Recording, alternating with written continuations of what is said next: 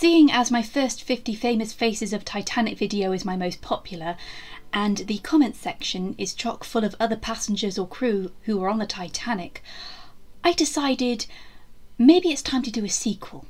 This one will be a little different from last time. In the first video, I just listed 5 categories of the officers, crew, first class, second class and steerage.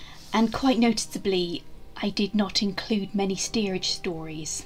You see, when I was making that list, I realised I was listing so many that I had to slim it down to a solid number, and 50 seemed ideal, although in truth, the full number of people covered actually rounded out to 100, because a lot of people were grouped together.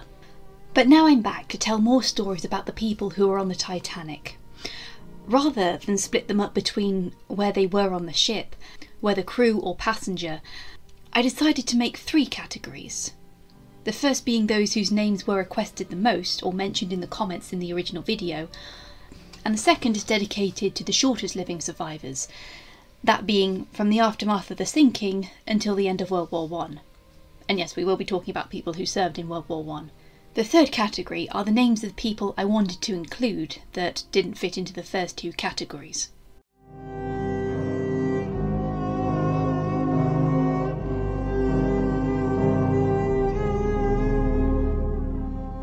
Albert Edward James Horswell was an able seaman aboard the Titanic. He was born in Essex in 1879, and his parents were originally from Devon. Horswell had 2 younger siblings and 7 older siblings. Aged 5, his mother passed away and his father remarried. Aged 11, Horswell recounted how he had run away from home to become a sailor on a windjammer.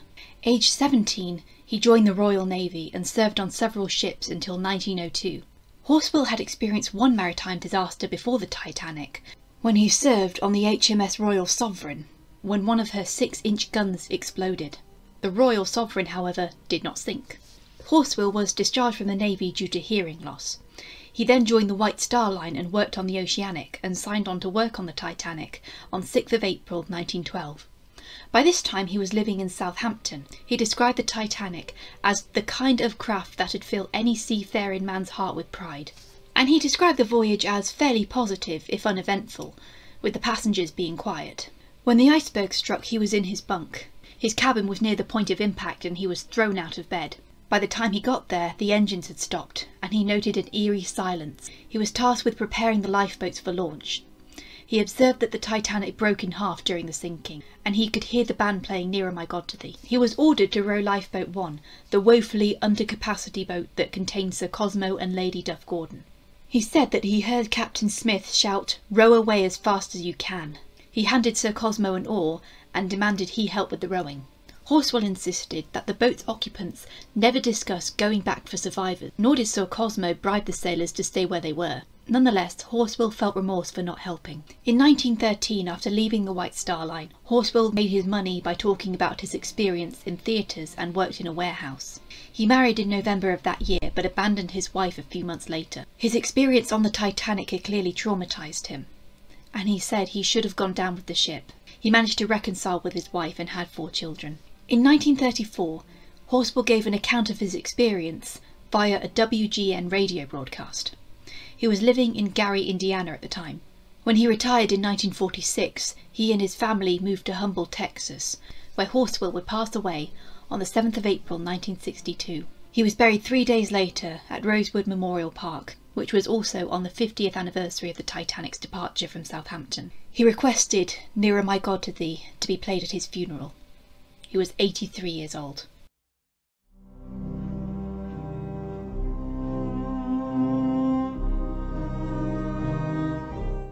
Major Archibald Butt was born in September 1865 in Augusta, Georgia. His family had a rich military history, with his grandfather and great-grandfather serving in the Revolutionary War, and his uncle was a Confederate general. However, they were not a rich family. His father died when he was 14, so he had to leave school to support his family. He managed to attend the University of the South Tennessee, where his mother worked as a librarian. He became the editor of the university newsletter. After graduating, he moved to Louisville, Kentucky, and worked as a reporter on the Louisville Courier-Journal, and later on the Macomb Telegraph before he moved to Washington, D.C. His work made him popular, and he was hired to be secretary to Senator Matt Ransom when he was appointed United States Ambassador to Mexico, where he stayed for 2 years. Butts initially began military service as a captain in the United States Volunteers in 1900, wanting to honour his family's history. He mostly trusted his own judgment, but he got results. He was inducted into the US Army properly in 1904 as a depot quartermaster.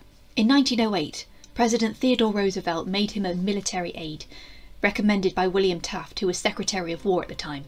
Butt accompanied Roosevelt during his well-known pastimes, such as hiking, climbing, riding and swimming. He also helped organise the White House receptions to make them run more efficiently. Butt continued in his position when Taft became president in 1909.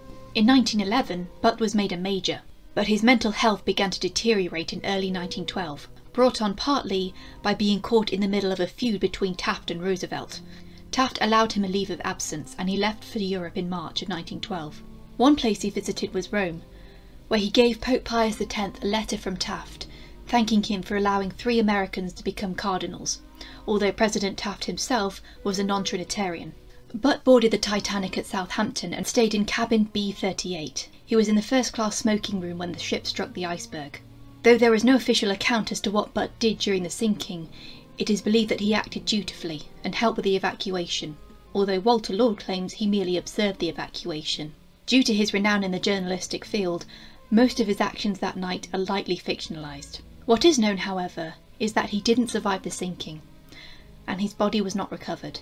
He was 46 years old. A memorial service was held on the 2nd of May and another on the 5th. Taft took Butt's death personally and openly wept during the eulogy. He observed, "If Archie could have selected a time to die, he would have chosen the one God gave him. His life was spent in self-sacrifice, serving others. His forgetfulness of self had become a part of his nature. Everybody who knew him called him Archie. I couldn't prepare anything in advance to say here. I tried, but couldn't. He was too near to me. He was loyal to my predecessor, Mr. Roosevelt, who selected him to be military aide to me, and to me he had become as a son or a brother." Butt never married or had children. There is some speculation as to whether he was homosexual, but nonetheless he was mourned by many upon his death.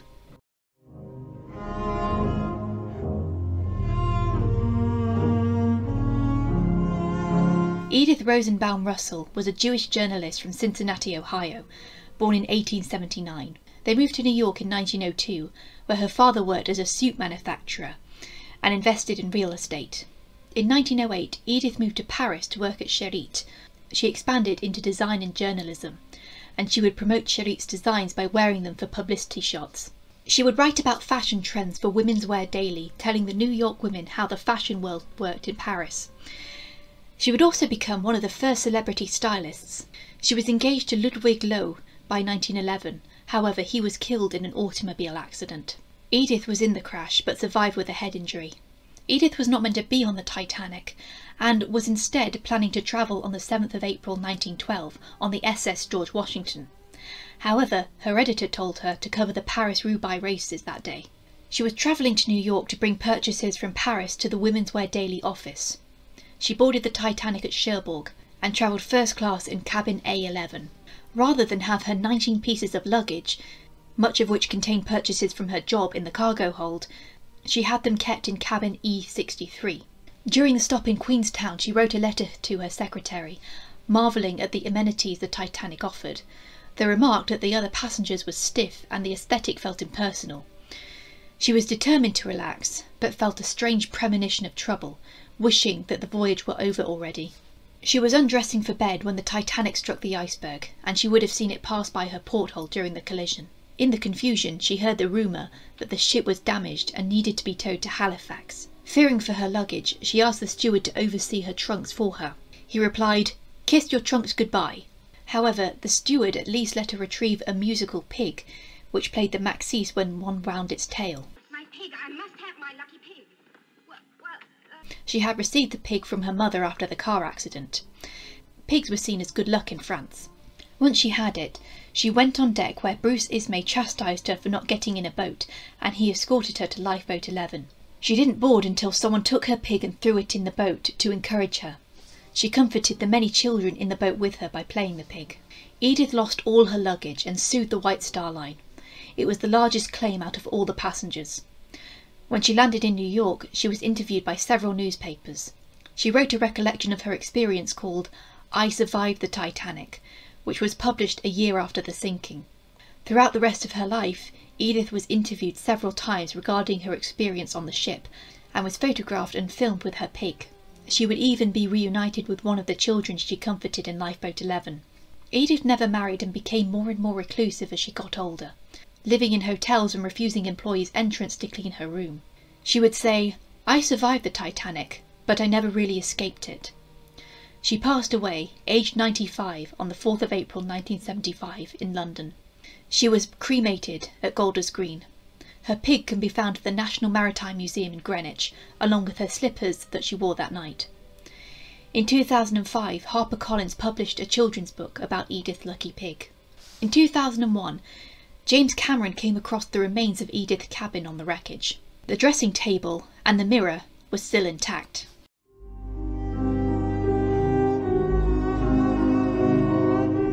Emil Taussig was another Jewish first-class passenger born in 1857.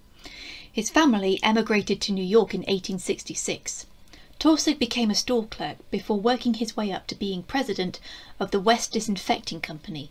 He married Tilly Meanderbaum in 1893 and had a daughter named Ruth. His family travelled to Vienna in 1912 before boarding the Titanic in Southampton, staying in cabin E67, while Ruth stayed in E68. They were in their cabin during the collision, and a German steward, Albert Theisinger, told them to put on their lifebelts and go on deck. Ruth was one of the first to board Lifeboat 8, followed by 4 stewards and 14 women. Tilly begged for her husband to be let on before she was handled into the boat against her will. She banged her head in the struggle. When the boat was lowered, there were few who could row, so Tilly reluctantly helped. Ruth's furs were taken from her by a sailor, saying she wouldn't need them. She wouldn't see them again. Emil died in the sinking, and his body was not recovered. He was 54. Tilly found her husband's shares in the Engelhart Collapsible Lifeboat Company, which she sold for $2,000. She remarried in 1920 to Morris Samuel. They lived in various locations in New York City, while also travelling Europe in the 1920s and 30s. She passed away, aged 84, in 1937, being buried with her second husband's family in Mount Pleasant Cemetery.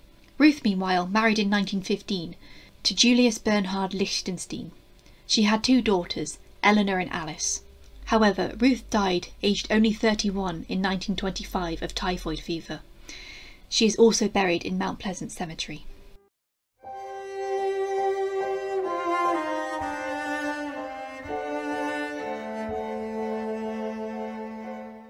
Eva Hart was travelling with her parents, Benjamin and Emily, in second class.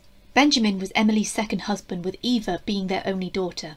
The Harts were emigrating to Winnipeg when they boarded the Titanic at Southampton. Eva, who was 7, was excited to be on a ship for the first time. Emily asserted that she would not be able to sleep on the ship, anxious that something bad would happen. She believed that lauding the Titanic's unsinkable qualities was deliberately testing fate. Eva was asleep when the iceberg struck. The family rushed onto deck, where Eva and Emily were placed into Lifeboat 14. Benjamin told her to hold Mummy's hand and be a good girl. Benjamin perished in the sinking, and his body was not recovered. He was 47. Eva would recall the experience in a 1993 interview. "I saw that ship sink. I never closed my eyes. I didn't sleep at all. I saw it, I heard it, and nobody could possibly forget it. I remember the colours, the sounds, everything. The worst thing I can remember are the screams. It seemed as if, once everybody had gone, drowned, finished, the whole world was standing still. There was nothing, just this deathly, terrible silence in the dark night, with the stars overhead." Eva and Emily returned to England not long after, where Emily remarried and died in 1928, aged 48. Eva was 23 at the time and had grown up suffering nightmares of the Titanic. She sought to fix the problem by boarding another ship and staying in her cabin for 4 days.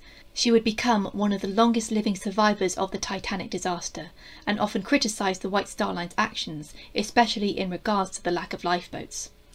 She also criticised any attempts to salvage artefacts from the wreck when it was discovered in 1985, dubbing it a gravesite, and anyone who took anything would be vultures, pirates and fortune hunters. She was present at the 70th anniversary of the sinking and the Titanic Historical Society, as well as the 75th and 80th anniversary. She published her autobiography in 1994, Shadow of the Titanic, a survivor's story. Her last contribution was on the 15th of April 1995, dedicating a memorial plaque in the National Maritime Museum, along with fellow survivor Edith Brown Haseman. She died in Chadwell Heath, London, on 14th of February 1996, aged 91. A Wetherspoons pub, the Eva Hart, is named after her. So my necklace broke between takes, so I had to rethink it and put something still a bit more respectable but very simple on. I didn't really have time to go through all the bloody necklaces. I didn't really feel like wearing the Heart of the Ocean for a video where we talk about the real people on the Titanic. Plus this, I would not want this near my skin for the next hour and a half that I'm going to be filming this, because it is a very cheap nickel ridden necklace that I got off Shein for £1.50 2 years ago, just as a prop, and yeah, I really don't like it anymore.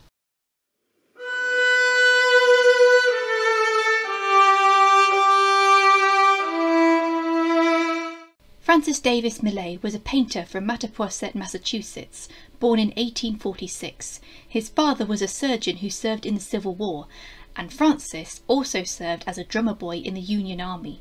He attended Harvard University and worked at the Boston Courier before becoming an artist. He moved to Belgium and enrolled at the Royal Academy of Fine Arts. While travelling around Europe, he reported on the Russo-Turkish War of 1877–78 and later published his experiences. Millais married Elizabeth Merrill in 1879 and they had 4 children. He was friends with several well-known people, including Mark Twain and John Singer Sargent. Many of his works can be found all over the world, including the Tate Gallery and the Metropolitan Museum of Art, among others. Millais was the one who asked President Taft to give Major Archibald Butt a leave of absence for his health. They travelled to Europe together, where he boarded the Titanic at Cherbourg, staying in cabin E38. He sent a letter from Queenstown, where he complained about the passengers' behaviour, particularly the obnoxious, ostentatious American women, and mocked the wives who carried their tiny dogs while leading husbands around like pet lambs. He was last seen helping women and children in the evacuation, but died in the sinking. His body was recovered by the Mackay Bennett and was identified due to his gold watch which bore his initials. He was buried at the St. John's Central Cemetery in Bridgewater, Massachusetts. He would be memorialised in the Butt Millais Memorial Fountain and receive a bronze bust at Harvard University's Widener Library. He was 65 years old.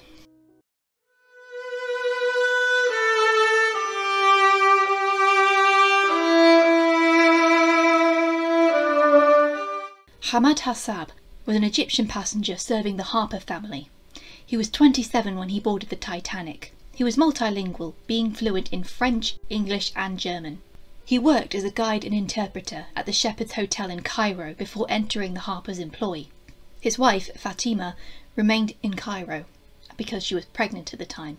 Being a non-white first-class passenger, Hamad was considered mysterious. He spoke little with other passengers. On the night of the 14th of April, he overheard crew members discussing the collision and went to tell the Harpers. Hamad managed to survive the sinking on Lifeboat 3. When they were rescued by the Carpathia, he sent a brief but reassuring wireless to his brother, telling him he was safe. He went missing until 1915, when he eventually returned to his family. He never told them where he had been or why it had taken him so long to come home.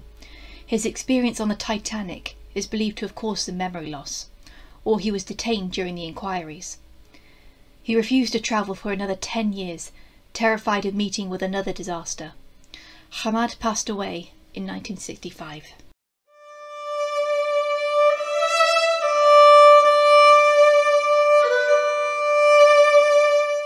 Henry and Maya Harper were returning from a European and Asian tour when they boarded the Titanic. Henry, born in 1864, was a Columbia graduate who worked at his father's publishing firm before marrying Maya and travelling the world with her. They had already experienced one shipwreck 10 years before the Titanic, which also involved a collision with an iceberg. Myra, born in 1863, brought a Pekingese dog, Sun Yat-sen, with her on the Titanic. It would be one of only a few that survived in the boats. They stayed in cabin D-33, while Hamad Hassab stayed in D-49. They waited in the gymnasium before they were allowed into Lifeboat 3. Myra was criticised for bringing her dog with her, but she said there were no objections at the time and there was plenty of room. When the Carpathia arrived, Henry remarked how small it looked compared with the Titanic. The couple were living in Manhattan when Myra passed away in 1923, aged 60. She would be buried in Woodlawn Cemetery in the Bronx. Henry remarried and had a son, also named Henry. He resumed working in publishing while spending most of his spare time in university clubs, and spent his summers in Maine. He passed away on 1st of March 1944, aged 79, and he was buried with Myra in Woodlawn Cemetery, where they would be joined by Henry's second wife, Anne, in 1976.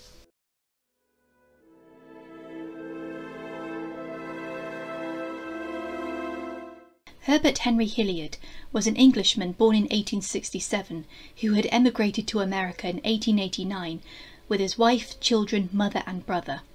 After settling in Boston and later moving to Brighton, Massachusetts, he had 3 more children. He worked as a buyer for the Jordan Marsh department store. Hilliard travelled to Europe for a business trip in 1912. He and his colleague, Timothy J. McCarthy, boarded the Titanic at Southampton, where they shared cabin E46. He died in the sinking and his body was not recovered, though he was commemorated on his widow's headstone when she passed away in 1924. He was 44 years old. Meanwhile, McCarthy, who had crossed the Atlantic 20 times, also perished in the sinking, but his body was recovered by the Mackay Bennett. He was buried in Cavalry Cemetery in Dorchester, Massachusetts. He was 54 years old. No, please, Ida, get into the boat. No! We've been together for 40 years, and where you go, I go. Don't argue with me, Isidore. You know it does no good.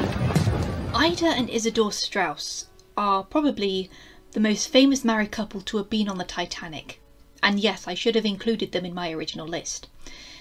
To this day, I still don't know what happened. They just got cut out somehow.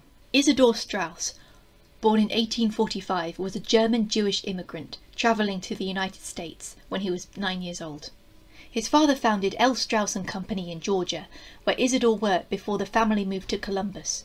During the Civil War, Isidore worked for a company that aided the Confederate blockade runners. Ida Straus, née Blum, was also a German Jewish immigrant born in 1849. She and Isidore married in 1871.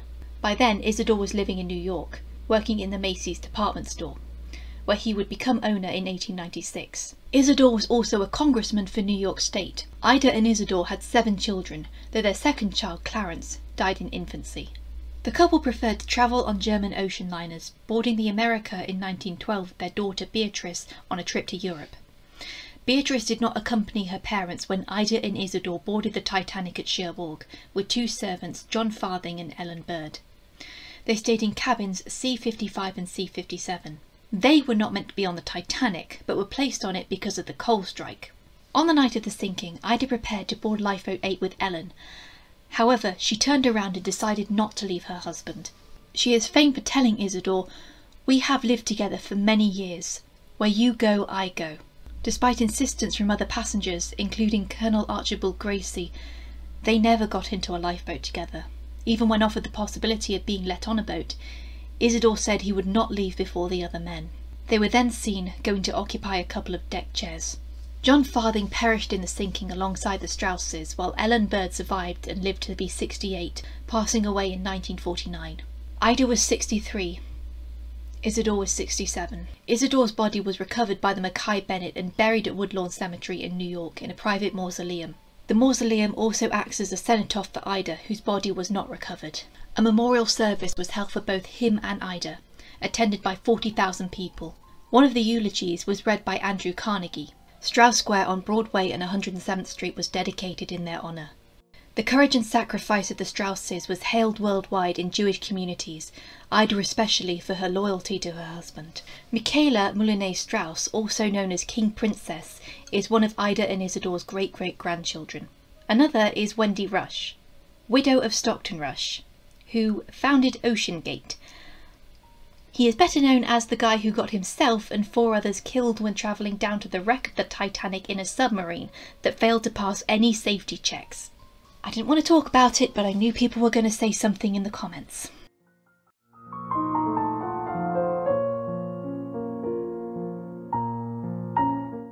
John, or Jack Foley, was an Irish Catholic crewman born in 1865. By 1891, he was working as an able seaman and married in 1894 to Mary Murphy, who had 7 children. The family moved to Southampton as Foley continued to work as a mariner. He was on the Titanic as early as March 1912, during her delivery from Belfast to Southampton. During the delivery, he was quartermaster, but was tasked with being a storekeeper for the maiden voyage. On the night of the sinking, Foley went to investigate a hissing sound from the forecastle after the collision. He noticed little of significance, though he did tell Chief Officer Wilde about the hissing noise.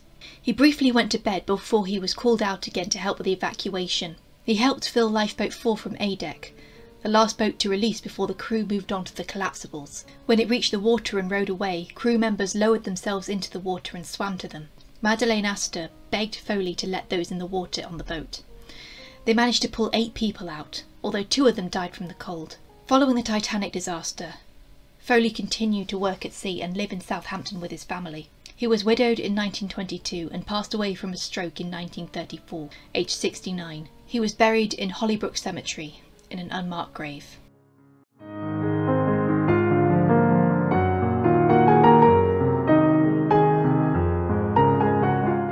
Jonathan Shepherd was probably the first fatality of the Titanic, not including those who died in her construction.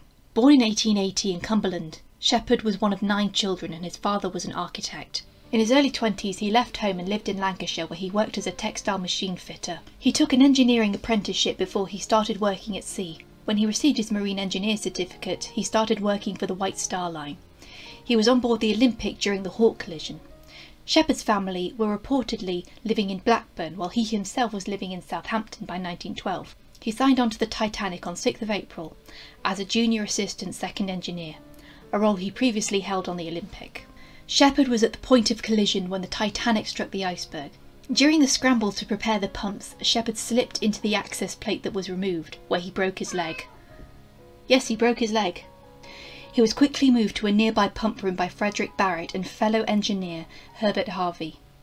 At 1:10 a.m, the bulkhead between the boiler rooms 5 and 6 finally gave way. The occupants had seconds to evacuate, and Shepherd was unable to flee with them. Herbert Harvey attempted to go back and save him, only to be swept away by the oncoming rush of water.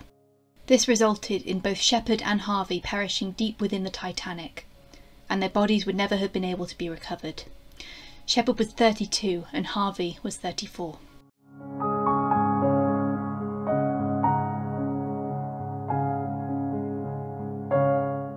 Frank Winnold Prentice was the second longest surviving crew member of the Titanic. Born in Norfolk in 1889, he was the second oldest of 4 children.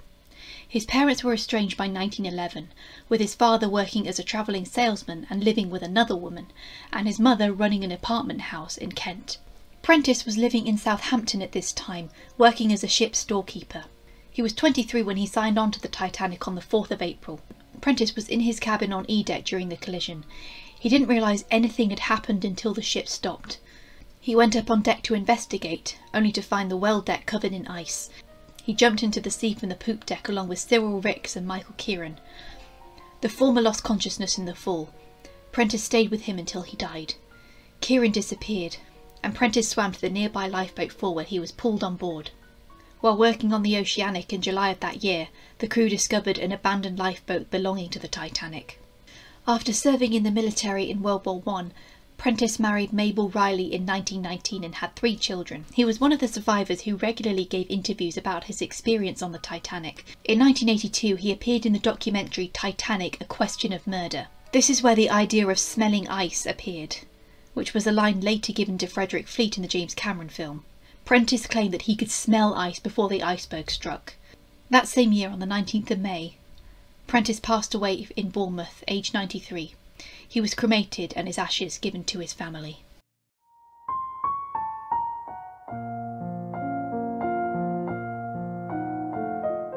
Manuel Ramirez Urrutia was the only Mexican passenger on the Titanic. Born in Hermosillo, Sonora in 1872, Manuel studied law in Mexico City before marrying Gertrudis Carranza y Landero and having 7 children with her. He lived a comfortable life in Mexico City until the Mexican Revolution of 1910. Said revolution deposed the dictator Porfirio Diaz Mori and had him exiled to France. Manuel had a strong reputation among those in the political elite of Mori's government. One of his friends, Ramon Corral, was an ally of Mori who followed him into exile. Manuel travelled alone to France to visit Corral in February of 1912.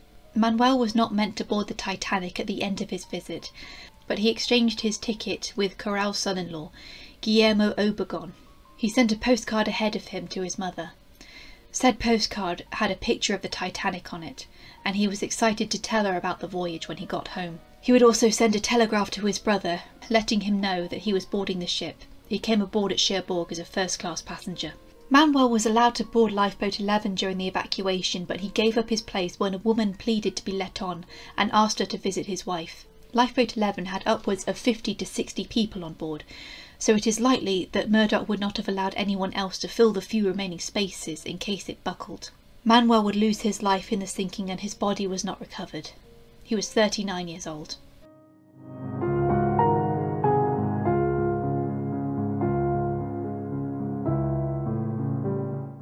Milvina Dean is another story whom many have criticised me for leaving out of the original list. She is best known as the last Titanic survivor. She was barely over 2 months old when she and her family boarded the Titanic at Southampton as steerage passengers. The Dean family were emigrating to Kansas, where her father Bertram planned to be a tobacconist. Her mother Eva's parents saw the family off in Southampton. Eva sent a postcard to her family from Queenstown. Milvina, her mother, and 1-year-old brother Bert were asleep in their cabin on the night of 14th of April when Bertram woke up Eva, saying he felt a crash. He got the family to dress before they all headed to the lifeboats.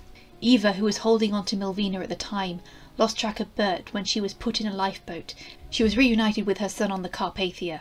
However, her husband did not survive the sinking, and his body was never recovered. He was 25. After recovering in hospital, Eva and her children returned to England on the Adriatic. During that voyage, Milvina became a celebrity for surviving the Titanic, where the first and second class passengers took photographs with her, as well as with her mother and brother. The Deans moved in with Eva's parents in Hampshire. It wasn't until she was 8 years old that Milvina discovered she was a Titanic survivor. Eva remarried in 1920 and lived happily until her death in 1975, aged 96. Bert befriended fellow survivor George Beesham and offered interviews for Titanic-related media, before he passed away from pneumonia on the 80th anniversary of the Titanic disaster in 1992, aged 81. Milvina served as a cartographer in World War II, and later as a secretary for a Southampton engineering firm. She did not partake in anything to do with Titanic until she was in her 70s. It seemed that the mere mention of it just upset her. She recalled having nightmares about her father's last moments when watching A Night to Remember and refused to watch the James Cameron film, although she was invited to the premiere, as well as that of Ghosts of the Abyss. She was, however, willing to appear at conventions, exhibitions and interviews. She also visited her family's intended destination of Wichita, Kansas, where she met many distant relatives. In 2007, Milvina voiced her disgust at using the image of the Titanic in the Doctor Who Christmas special Voyage of the Damned. The Titanic was a tragedy which tore so many families apart. I lost my father and he lies on that wreck. I think it is disrespectful to make entertainment of such a tragedy. In 2008, Milvina suffered a broken hip and was forced to sell many of her family's possessions just to pay for private healthcare, as well as nursing home costs. She was unable to attend her final appearance in Southampton because of a broken hip. The Milvina Fund was created in April 2009 to help her with finances. During the campaign, Leonardo DiCaprio and Kate Winslet donated $20,000 between them, while James Cameron and Celine Dion donated $10,000 each. Milvina Dean passed away aged 97 on the 31st of May 2009, Following her cremation at St Mary's Cemetery in Southampton, her ashes were scattered from the docks where the Titanic had initially left port all those years ago. We're joined by someone here. Oh, meet Sash Sash. Come on, say hello. I think he's a bit camera shy. He's new to this whole I sit in front of the camera and talk about things. But he does love attention. You can sit on the green screen if you like. Yes, sit in perfect range of being swatted by Alan. This must be what it's like when you have children and you work from home a lot.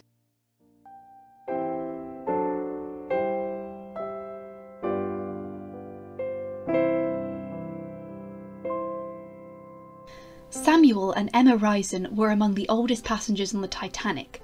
They were travelling in steerage, though they may have been wealthier than they appeared. Samuel Ryson was born in 1842 in Kent, while Emma was born in 1848. Samuel appears on the 1851 census as working as a coal merchant, and then as a carpenter on the 1861 census. His first wife was Mary Louisa Lelliot, and they had 4 children together. They emigrated to the United States, first living in Michigan and later Texas. Mary is believed to have passed away before 1889, as Samuel then went on to marry his sister-in-law Emma. They were living together in Limestone, Texas by 1910. Samuel and Emma are believed to have boarded the Titanic at Southampton after an extended stay in South Africa, where Emma's family had links to diamond mines. Though it has been speculated that they were carrying diamonds in their suitcases and were travelling in steerage to avoid suspicion, this has never been factually confirmed. Samuel sent a postcard to his son on the 30th of March 1912 before he boarded the Titanic. We expect to travel on the new ship Titanic, largest in the world, and her trip, 45,000 tons. 2 more papers I think will be all I can send. We shall sail from Southampton on April 10th. That is if they can get coal enough to go on. It is getting very scarce and dear. Both well, Papa. Both Samuel and Emma perished in the sinking and their bodies were not recovered. Samuel was 69, less than 2 months from his 70th birthday. Emma was 64.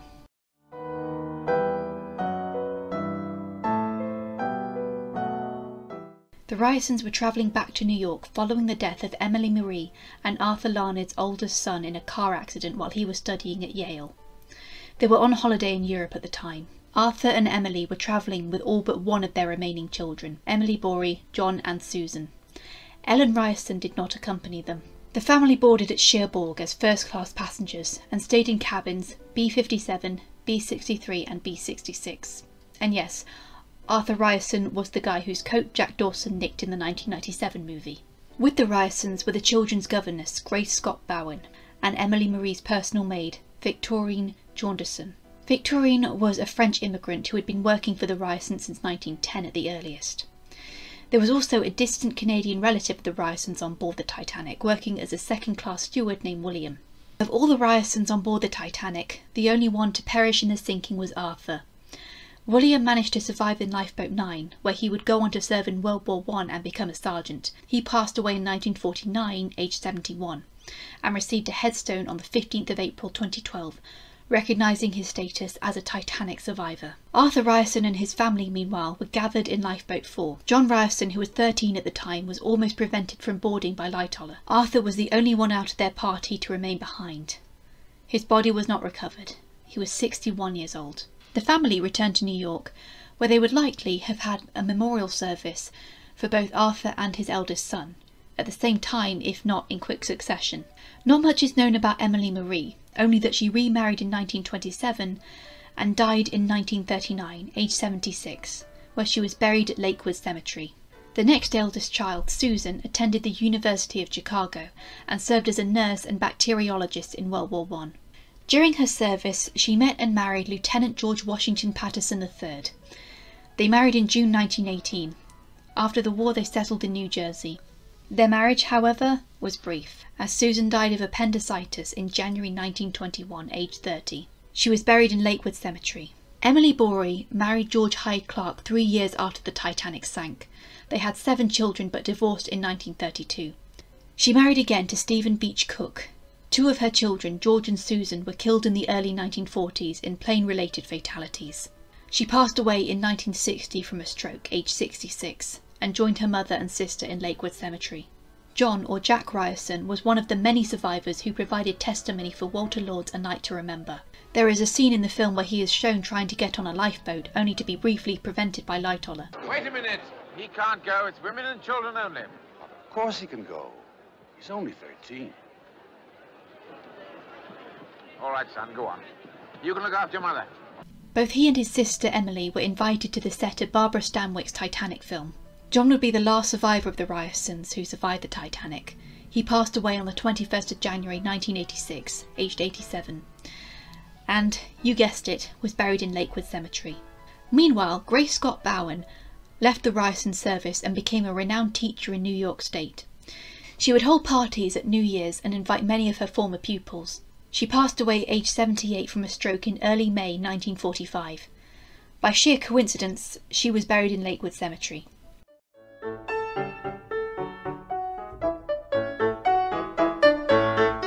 The Widener family were from Philadelphia. George, born in 1861, was heir to a huge fortune. His father, P.A.B. Widener, was on the Fidelity Trust Company of Philadelphia board. The bank had links to the White Star Line via the IMM. George's wife Eleanor was also born in 1861, and they had one son, Harry, born in 1885. The three of them were staying in Paris before they boarded the Titanic at Cherbourg, with George's valet Edward Herbert Keeping, and Eleanor's maid Amalie Henriette Geiger, a German immigrant. Keeping himself had served many high-profile people, including a Russian Grand Duke. The Wideners occupied cabins C-80 and C-82. George and Eleanor briefly noticed Captain Smith and Bruce Ismay exchange an ice warning on the 14th of April. The Wideners held a dinner party for the captain that evening at the a la carte restaurant. Afterwards, Eleanor turned in for the night, and George and Harry adjourned to the smoking room, where they stayed until the ship struck the iceberg. Eleanor and Amalie were allowed to board Lifeboat 4, though the family had spent an hour on deck waiting for a chance to let everyone on a boat. George, Harry and Edwin stayed behind. Harry decided not to try and save his own life, taking his chances by staying on the ship. He is alleged to have been about to climb into a boat, only to remember a book in his cabin and ran back to get it. Harry had been a staunch book lover, collecting many rare editions throughout his time studying at Harvard University. When he boarded the Titanic, he brought a collection of rare books with him, all of which were lost in the sinking. George, Harry and Edwin all perished in the sinking. George was 50, Harry was 27 and Edwin was 33. Only Edwin's body was recovered by the Mackay Bennett, where the locket he'd received from working for a Grand Duke was found on his person. He was buried at sea on the 21st of April. Eleanor provided Edwin's family with a relief trust. She would memorialise her son by establishing a library at Harvard in his name, which held a collection of his rare books. It is believed that she also introduced a requirement for Harvard attendees to pass a swimming test before they graduated, as Harry could not swim, and she felt he may have had a better chance of survival if he had. Harry also received a portrait in the University Chapel and a memorial plaque at Hill School. Eleanor remarried in 1915 and travelled throughout her life, while donating to charitable causes. She passed away from an embolism in 1937, aged 75.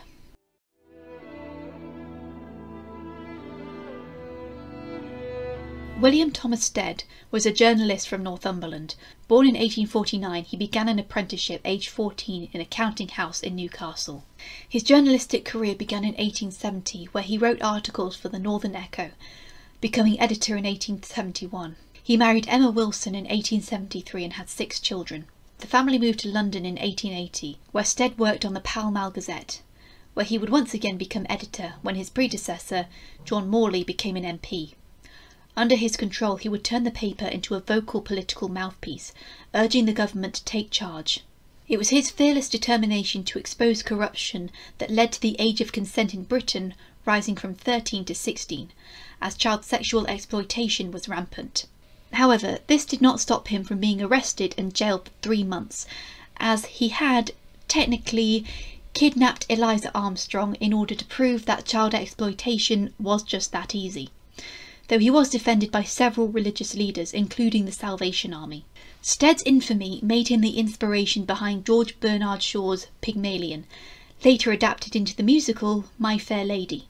In the late 19th century, Stead promoted pacifism and founded the paper War Against War, which especially criticised the colonial wars in South Africa, though he always asserted the importance of Britain having a strong navy. Almost forebodingly, Stead wrote a fictional article in 1886 where he criticised the idea of ships not carrying enough lifeboats for everyone aboard a vessel. The article in question proposed the idea that if a ship were to collide with another and there weren't enough lifeboats, there would be a huge loss of life. In 1892, one of his papers, Review of Reviews, featured a story about the White Star liner RMS Majestic, which was still operating at the time, and how it avoided hitting an iceberg. In April 1912, Stead boarded the Titanic at Southampton and stayed in cabin C87. He was planning to go to Carnegie Hall for a peace conference, invited by President Taft. Stead was last seen in the first-class smoking room reading. He died in the sinking and his body was never found. He was 62.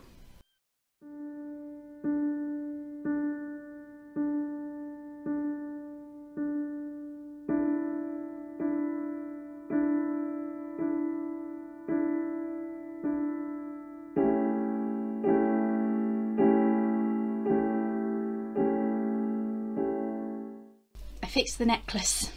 To be clear, this segment is made up of a list of untimely ends from the Encyclopedia Titanica website, and I already covered a couple of these names on the previous video, so if you don't see the ones you're expecting to see here, they're probably on the previous list. I calculated the total amount of days in which these people survived before they met their untimely ends, which is going from the 15th of April, when the Titanic slipped beneath the waves, rather than when she struck the iceberg on the 14th of April. Oh, and keep in mind, there are quite a few of the Syrian Lebanese people who were on the Titanic, and they have Arabic names with many accents in them. So if I mispronounce any of the names, I am sorry. I tried to look them up, and we'll just see how it goes. If I'm wrong, and I'm sorry.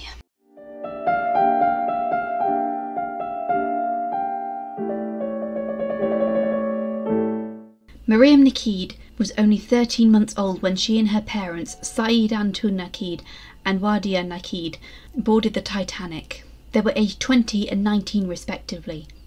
The young family of Syrian Lebanese descent were planning to emigrate to Waterbury, Connecticut, where Mariam's grandmother was settled. They boarded the Titanic at Cherbourg as steerage passengers. The three of them survived the sinking in what was supposedly one of the final boats to leave the ship. So, most likely collapsible C, as that was the final boat lowered which Murdoch allowed men into. Saeed is said to have hidden himself under the cover during the rest of the sinking. When they arrived in New York, they were treated at St. Vincent's Hospital and travelled on to their intended destination of Connecticut. Miriam would pass away on the 30th of July 1912, barely 17 months old, of meningitis. She was buried in Cavalry Cemetery in an unmarked grave. She was the first Titanic survivor to die, after only 106 days since the sinking. Saeed and Wadia had 5 more children after Miriam passed away, all of whom had anglicised names. Saeed worked as a labourer and was drafted to serve in World War I. He passed away from tuberculosis in December of 1926. Wadia raised her children alone, following her husband's death. She lived until January 1963, where she died of pneumonia, and joined her eldest daughter and husband at Cavalry Cemetery in Connecticut.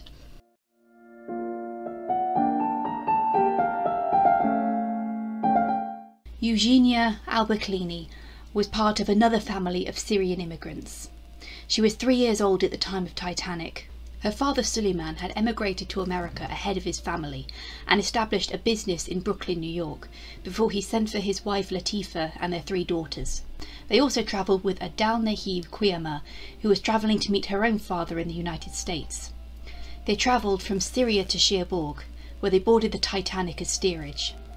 They would have been situated in the aft section away from the single men.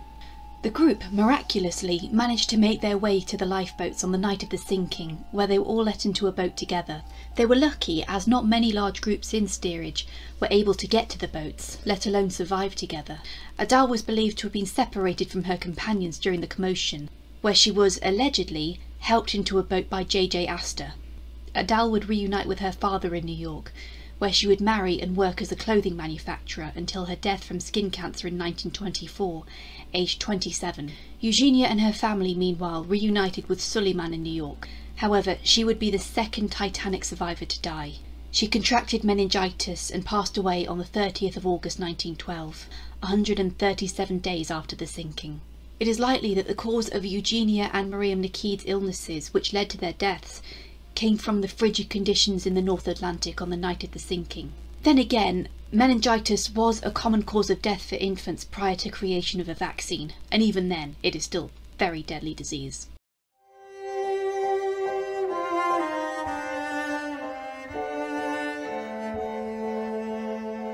William Henry Taylor served as a fireman on the Titanic. He was born in Southampton in 1883, where his father worked as a mariner.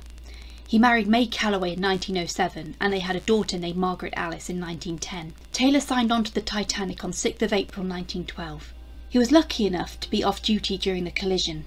After being told to get to the boat deck by an unnamed officer, he was ordered into Lifeboat 15, where he would later give his testimony to the US inquiry, where he recalled rowing towards the lights on the horizon, and his surprise at seeing all the icebergs surrounding him when the sun came up. When he returned home, he started working at the Southampton docks. It was here, on the 12th of March 1914, that Taylor was mortally wounded when he was crushed by a heavy post. He died 10 days later as a result of his injuries, 706 days after the Titanic disaster, aged only 30.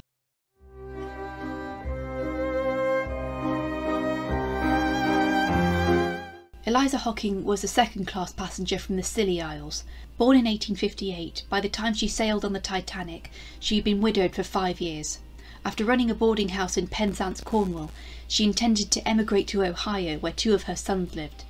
They also travelled with 2 of Eliza's daughters, Ellen and Emily, as well as Eliza's sister, also called Ellen, and Emily's 2 sons, Sibley and William. When the family left Penzance, the local YMCA choir came to send them off. They intended to travel on the Oceanic, but were moved to the Titanic thanks to the coal strike. However, they almost missed the Titanic's departure when Eliza lost her handbag en route to Southampton. Ellen Wilkes, Eliza's sister, was the only family member to travel steerage. After the collision, Eliza was the one to wake up her family. Their route to the boat deck reportedly included climbing up a rope ladder. Eventually, they wound up in what is believed to be Lifeboat 4. Ellen Wilkes survived by getting into Lifeboat 16. However, George was the only member of the party who perished in the sinking, aged 23, and his body was not recovered. Eliza's other son, Sidney, met them in New York, where they carried on to Akron, Ohio. 2 years later, Eliza was found outside her local hospital with a large head wound and heavy bruising. It was concluded that she had been hit by a car while going to visit Emily. She died on the 15th of April 1914, aged 54, 2 years exactly to the day when the Titanic sank.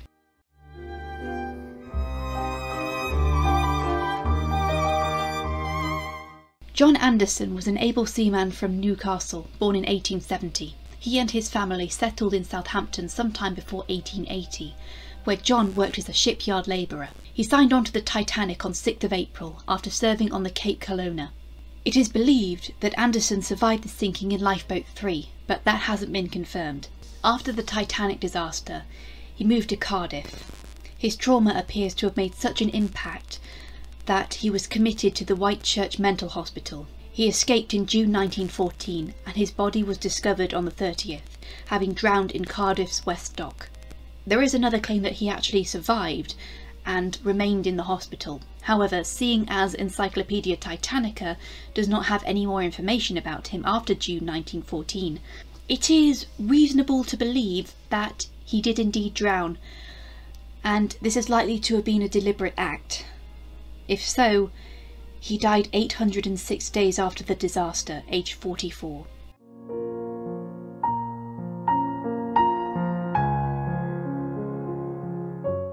Annie Robinson was a stewardess, born in Bedford in 1865. She appears to have served on several liners before Titanic, though she lied that her age was 40 when she served on the Titanic. In actual fact, she was 47. The choice of her last name is a mystery, as her maiden name was Franklin and her married name was Grierson Kurswell. Annie had already experienced a maritime disaster while aboard the Lake Champion, which also struck an iceberg in 1909, but it did not sink. She was asleep at the time of the collision, though after she dressed and walked towards the mailroom, she saw the clerks carrying mail bags up from the flooding area.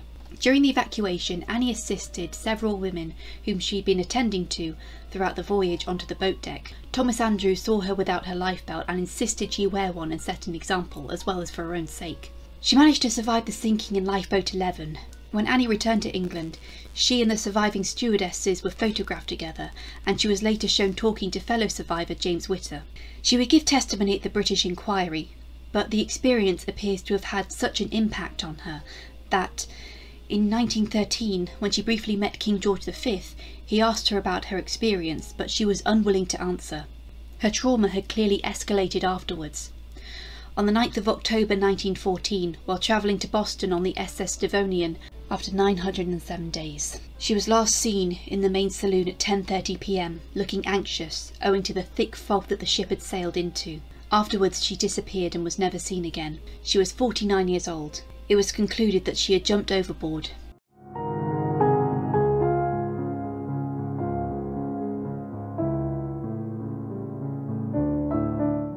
Robert Douglas Spedden is another particularly tragic story of a child Titanic survivor's life being cut short. Robert was the son of Frederick Oakley Spedden and Margaretta Daisy Spedden. They were returning home from a trip to Algiers, where they embarked on the Titanic as first-class passengers at Cherbourg, with Robert's nursemaid Elizabeth Burns and Daisy's maid Helen Wilson. Robert's parents stayed in cabin E34 while Robert stayed with Elizabeth in E40. The iceberg collision awoke Frederick and Daisy. Elizabeth told Robert during the evacuation that they were going on a trip to see the stars. Everyone in their group survived the sinking in Lifeboat 3, although Frederick waited to be allowed on after women and children had boarded first. When the sun came up, Robert thought they were in the North Pole because of all the icebergs surrounding them. Frederick and Daisy were recalled to have assisted other survivors on the Carpathia and were gratefully remembered for it. Frederick was also one of a group of survivors, including the unsinkable Molly Brown, who thanked Captain Rostron and crew, providing them with a silver cup and medals. Daisy wrote a storybook for Robert about a toy bear who travelled on the Titanic and survived. It was called My Story. The Spedden family were vacationing in Maine in August 1915 when Robert was hit by a car. He would die from his injuries 2 days later on the 8th of August, 1,210 days after the Titanic sank. He was only 9 years old. His parents took him back to New York to bury him. Frederick passed away in 1947 from a heart attack, and Daisy followed 3 years later. Decades later, Daisy's storybook for Robert was rediscovered and published, titled Polar, the Titanic Bear.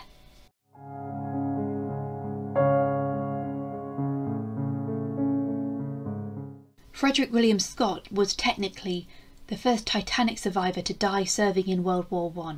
Born in Hampshire in 1884, Scott married Rose Hobbs in 1909, and they were living in Southampton by 1911, where Scott worked for the Royal Navy as a fireman, though he later switched to the merchant service. The previous ship he worked on prior to the Titanic was her sister, the Olympic. There he worked as a greaser. This was a term given to a mechanic or engineer without formal training. Scott was in the turbine room at the time of the collision.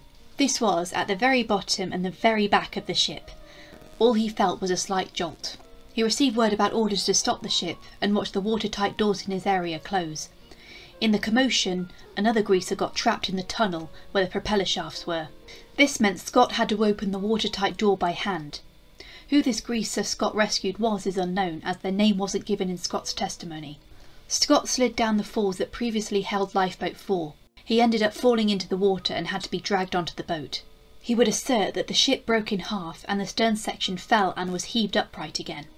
He would be called to give testimony at the British Inquiry. He continued to work on ships until September 1915. World War I had been underway for over a year by now. Scott was serving on the SS La Marguerite, which was a paddle steamer originally intended to ferry commercial passengers around the British coast.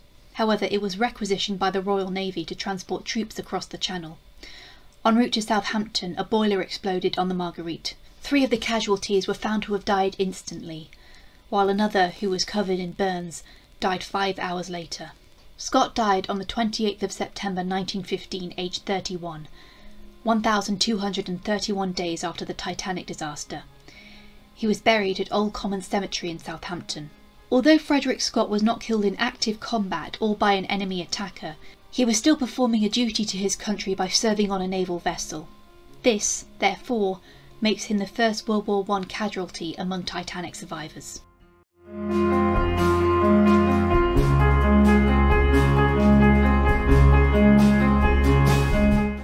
James Albert Avery was a trimmer from Southampton.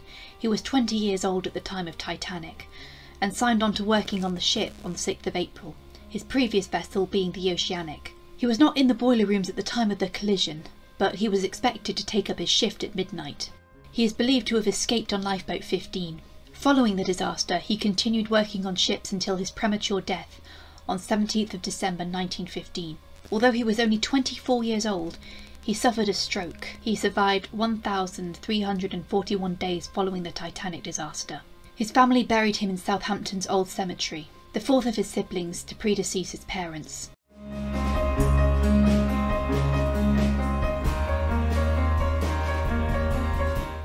Helen Bishop had recently married wealthy widower Dickinson H. Bishop in November 1911. They boarded the Titanic after a long honeymoon in Europe and North Africa. Helen was 19 at the time, while Dickinson was 25. They stayed in cabin B49. At the time of the collision, Helen was asleep. Helen noted she felt nothing from the impact and wasn't aware of an emergency until a steward told them to come on the boat deck. They dressed and went on deck, only to be told they had to go back to their cabins. They were summoned once again by fellow passenger Albert Stewart, who had noticed the ship's list to port. Stewart would not survive the sinking.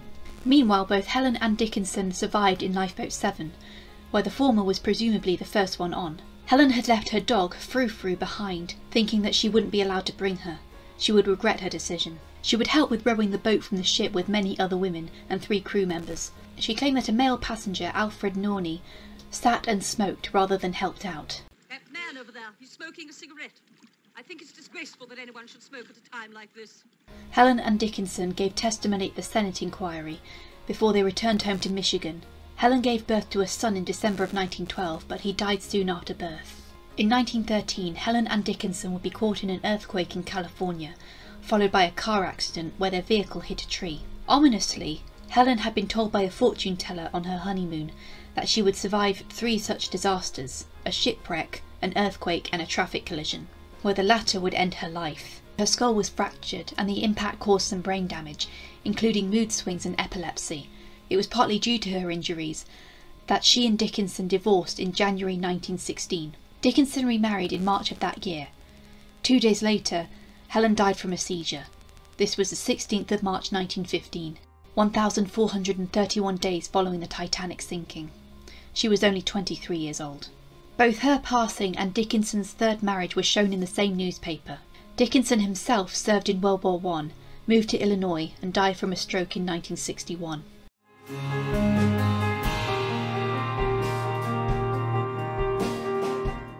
Wilfred Cyril Foley served as a steward in steerage.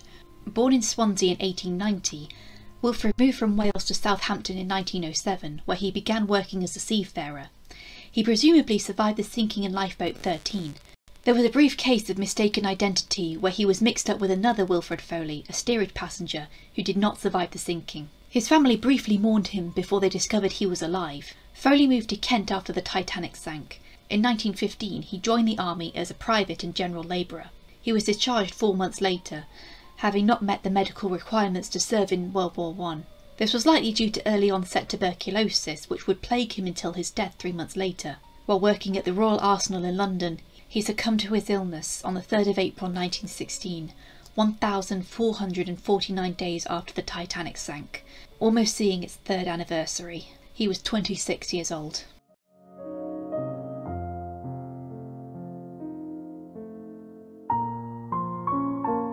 George Combs was born in 1881 in Southampton. He married Emma Jane Taylor in 1900 and worked as a stoker aboard ships.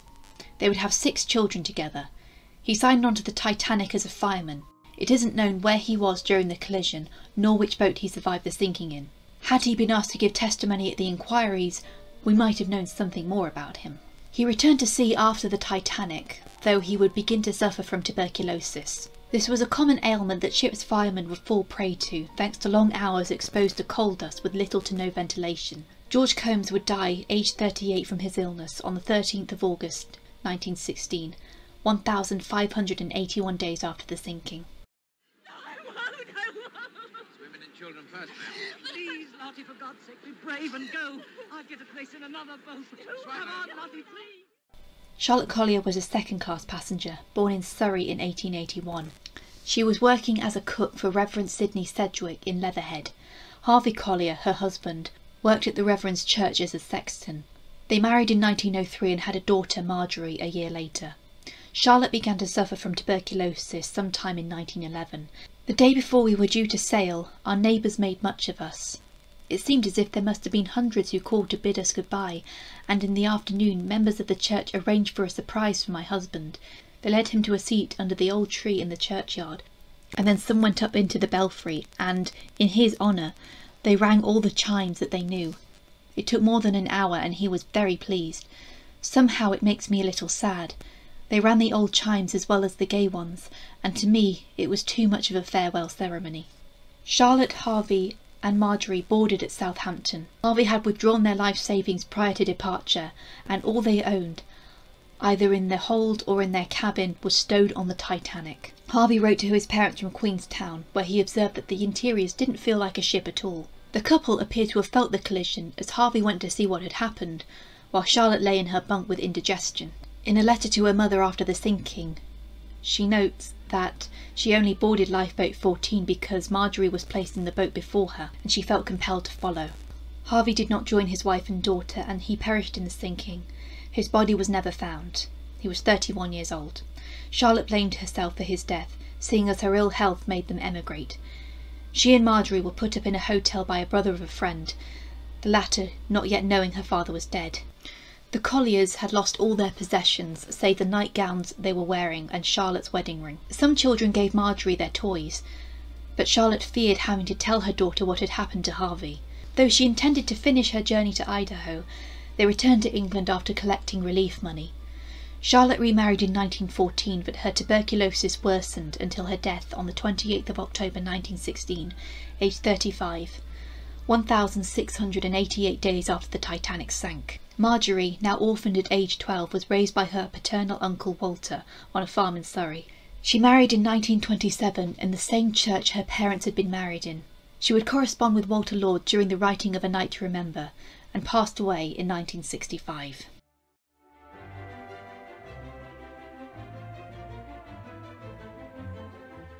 Archie Jewell was one of the lookout crew. Born in Cornwall in 1888, Jewell started working at sea aged 15 and joined the White Star Line in 1904. Before he travelled on the Titanic, he married Bessie Hurd, and the couple lived in Southampton. On the Titanic there were 6 crewmen who took up the lookout duty, 2 of whom I've already discussed. Jewell was on duty between 8 and 10 p.m. on the night of 14th of April and was relieved by Reginald Lee and Frederick Fleet, 100 minutes before the iceberg collision. Jewell was lucky to have boarded lifeboat 7. All the lookouts would survive the sinking. He would give testimony at the British inquiry, and he and Bessie had a son in 1916 named Raymond. Jewell continued to serve on ships as World War I began. He managed to survive the sinking of the HMHS Britannic, where he was in one of the lifeboats that was released without authorisation. He jumped from the boat before it was torn to pieces by the rising propellers, but he was still caught in the current. He was saved at the last minute by the lifeboat debris pushing him under the blades. Less than 6 months later, Jewell was serving as an able seaman on the SS Donegal. This vessel had been requisitioned by the Admiralty and converted into a hospital ship, just like the Britannic. The Donegal was sailing across the English Channel on the 17th of April 1917, transporting wounded soldiers home from France. A German submarine struck the Donegal without warning, even though sinking a hospital ship constituted as a war crime. Archie Jewell was one of the 41 people who died in the sinking, 1,828 days after the Titanic disaster. He was only so far from Southampton, his home and intended destination. His body was not recovered. He was only 28 years old. He is commemorated on the Tower Hill Memorial in London, which honours those who perished at sea in World War I and had no grave on land. He is also remembered in his native Cornwall on the Shoulder Hill Memorial, as well as his son Raymond's headstone.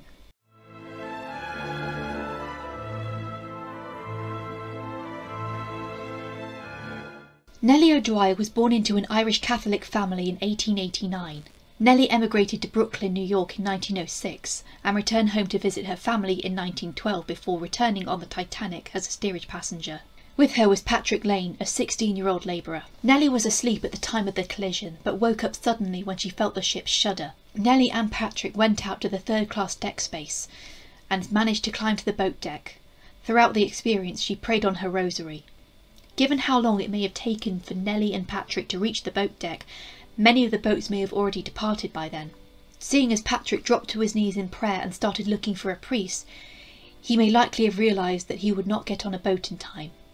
Patrick disappeared from Nellie's view, and she never saw him again. He would indeed perish in the sinking, and his body was never recovered. Nellie, meanwhile, managed to survive in Lifeboat 10. She recalled hearing explosions and the band playing Nearer My God to Thee. She married Dennis Ryan sometime before 1915 and had 2 sons, Thomas and Michael. However, while she was pregnant with her 3rd child, she began to suffer complications. This involved preeclampsia, which is a condition relating to high blood pressure during pregnancy, coupled with kidney failure. Nellie O'Dwyer would pass away before she could give birth, aged 27, on the 3rd of May 1917, 1,844 days after the Titanic sank. Her sons grew up thinking that their stepmother was their birth mother until they learned the truth years later. She was buried in Holy Cross Cemetery in New York.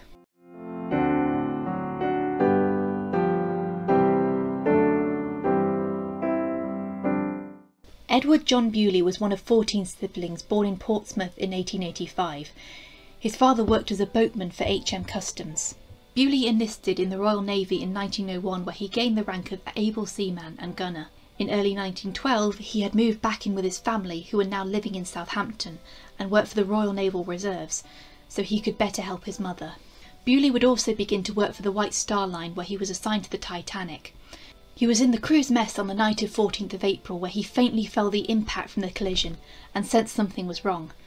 When he went back out on deck, he could hear the sound of water flooding the ship from the hatchways in the forecastle. He was tasked with helping ready the lifeboats. Murdoch, whom Bewley incorrectly identified as the chief officer, told him to man Lifeboat 10. He recalled having to manhandle reluctant women in, which resulted in one unfortunate woman nearly falling through the gap between the boat and the ship.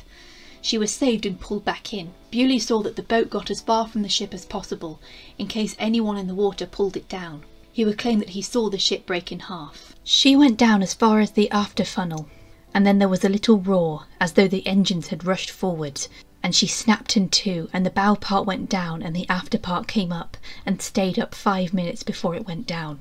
Because we could see the after part afloat, and there was no forepart to it. I think she must have parted where the bunkers were. She parted at the last, because the after part of her settled out of the water horizontally, after the other part went down. First of all, you could see her propellers and everything. Her rudder was clear out of the water. You could hear the rush of the machinery. She parted in two, and the after part settled down again, and we thought the after part would float altogether. Bewley joined 5th Officer Lowe in the search for survivors, where he came to realise that the majority of the bodies they searched had frozen to death rather than drowned. He would testify at both American and British inquiries. On the 21st of August 1914, Bewley returned to naval service less than a month into World War I. On the 12th of December 1917, a little less than a year before the war ended, and 2,067 days after the Titanic disaster, Bewley was on the destroyer HMS Partridge in the North Sea, somewhere between Norway and the Shetlands. There it was torpedoed by a German vessel. Bewley was one of the 97 casualties on board. He was 32 years old and his body was not recovered. His name can be found on the Portsmouth Naval Memorial.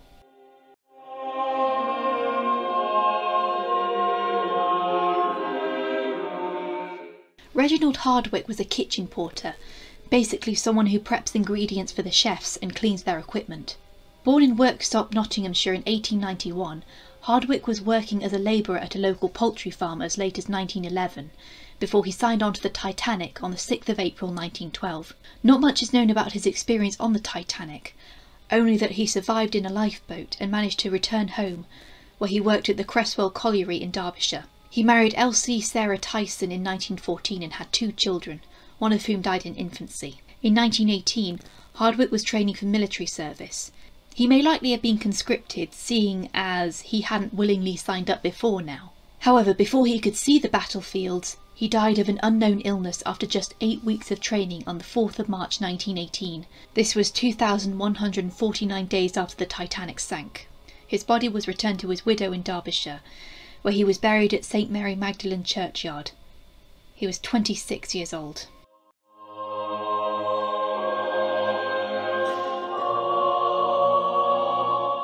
Anna de Messamaker was born in Belgium in 1875. She married William de Messamaker in early 1912. He had already emigrated to America, where he owned a farm in Montana. He was taking Anna home to start their new life together. They boarded the Titanic at Southampton as steerage passengers. They had a vague understanding of the English language that helped them navigate up to the boat deck. Initially, they thought they were saying their goodbyes when William put her in lifeboat 13. As it lowered away, he heard a request for sailors for lifeboat 15, which he immediately answered to and was allowed on board. They reunited on the Carpathia. Anna had suffered from the ordeal of thinking her husband had died, as well as witnessing everything else that night. Due to the intensity of her trauma, Anna was admitted to a mental hospital in Rochester, Minnesota. She passed away aged 42 on the 30th of April 1918, though her cause of death is unknown. Anna had survived 2,206 days since the Titanic sank. William remarried and had 4 children before he died in 1955. They are buried together in Highland Cemetery in Glasgow, Montana.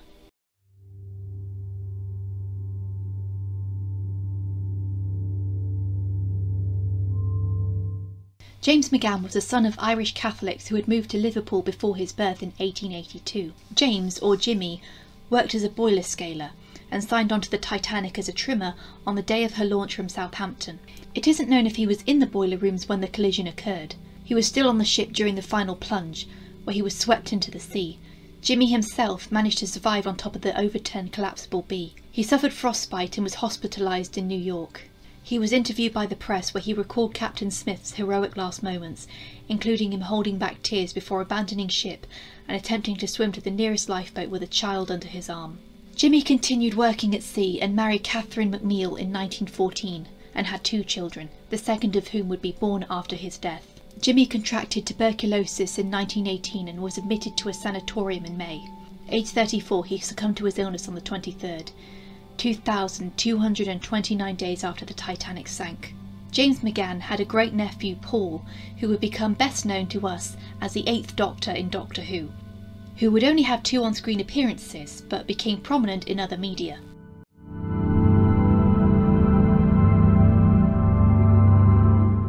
William Robert Holland Pusey was one of the small handful who occupied Lifeboat 1 during the sinking.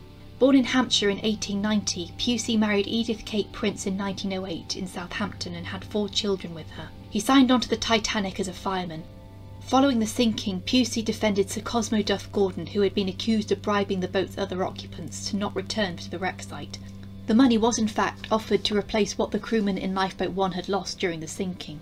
At the start of World War I, Pusey joined the Mercantile Marine Reserve. He was still serving as a fireman as of May 1918. Pusey was on the HMS Dirk on the 28th, 167 days before the end of the war, and 2,234 days after the Titanic sank. The ship, which was off the Yorkshire coast while still on patrol, was torpedoed by a German submarine, the UC-75. Pusey went down with the ship and his body was not recovered. He was 28. His name can be found on the Plymouth Naval Memorial.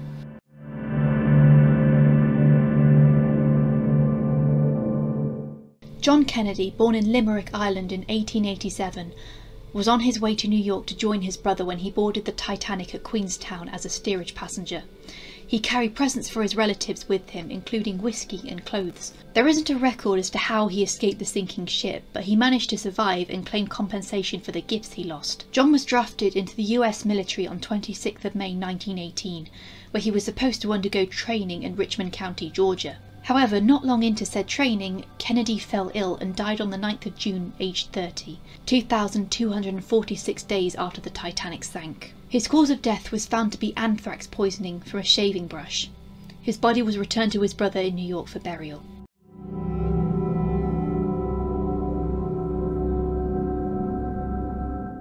Daniel Buckley is the only Titanic survivor to have died in the World War I trenches, and even more tragically, He was killed in action less than a month before the war ended. Buckley was born in County Cork in Ireland in 1890. He was 12 when his father died. He boarded the Titanic at Queenstown as a steerage passenger with the intention of meeting his aunt and uncle in New York. As a single man travelling in steerage, his cabin was close to the bow. He heard the noise from the collision and jumped out of bed, where the water was already ankle deep. Though as he tried to rouse his bunkmates, they didn't believe him and told him to go back to bed. Buckley would not see his cabin mates again. He tried to go back for his lifebelt, only to stop dead at the sight of the slowly rising water making its way up the staircase. He and another handful of steerage passengers tried to get to the first-class section, but were stopped by a crew member who locked the gate in their faces. The passengers responded by kicking the gate down. Buckley, thankfully, managed to get a lifebelt from a male first-class passenger who had one spare. Buckley helped fill the lifeboats and ended up being knocked into another, though its actual number was not clarified. A woman in the boat handed him a shawl to disguise him as male passengers were dragged out of the boat. Buckley also remembered seeing women in the boat become hysterical at the sight of the Carpathia's arrival. He was summoned to testify at the American inquiry into the sinking. He settled down in New York and worked as a bellboy for the Yale Club. In mid-1917, Buckley volunteered to serve in World War I. This was in that gap between the United States declaring war on Germany in April and declaring war on Austria-Hungary in December. He served in the 69th, later 165th New York Infantry, where he began fighting in combat from October of that year. He was one of the few survivors of the Rouge Bouquet campaign. However, during the Argonne campaign on 15th of October 1918, a mere 27 days before the end of the war, 2,374 days since the Titanic sank, and while the Allies and Central Powers had already opened peace talks, Buckley was helping with the evacuation of wounded soldiers from the Meuse-Argonne front when he was shot in the head by an enemy sniper. After the war, his body was returned to Ireland and buried in King Williamstown Cemetery, though that has now been renamed to Ballydesmond Cemetery. His status as a Titanic survivor is on his tombstone.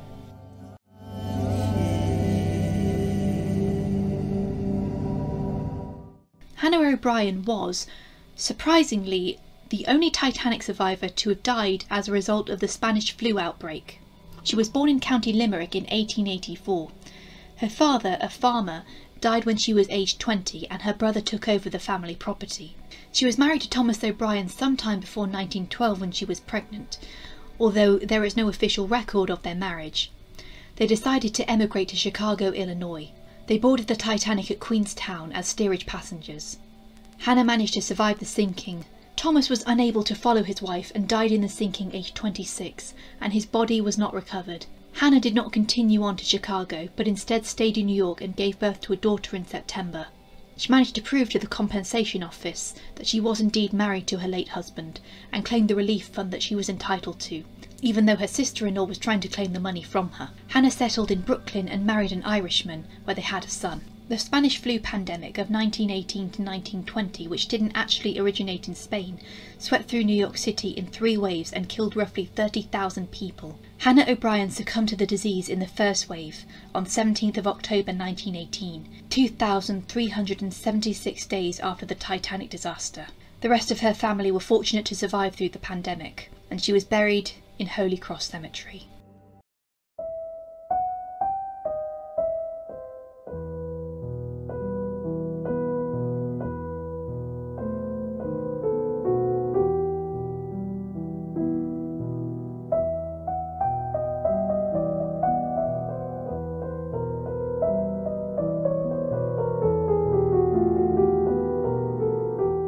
Albert Edward Lane was a first-class saloon steward from Nottingham.